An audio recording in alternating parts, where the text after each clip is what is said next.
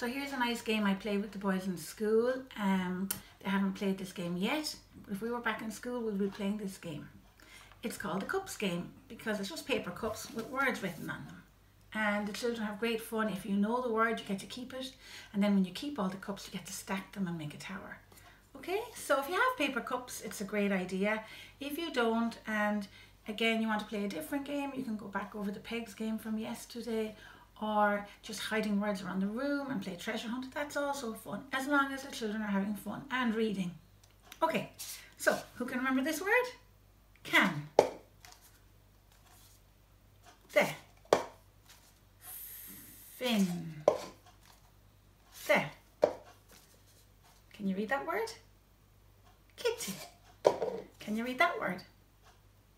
At. Can you read that word? Teddy. Oh, oopsie daisy. Can you read this word? Can you read this word? Kelp. Can you read this word? Is. Can you read this word? I. Whoops. And can you read our last word? Well done, it's look. And there's our tower.